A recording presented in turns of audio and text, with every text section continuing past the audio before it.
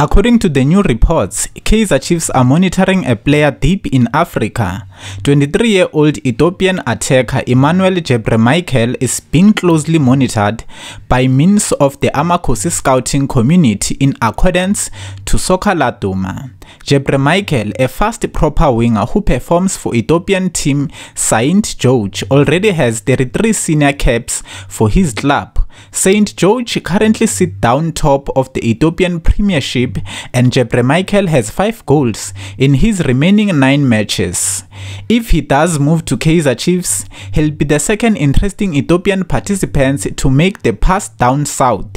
His compatriot Abubakar Nasser joined Mamelodi Sundowns at the starting of the season.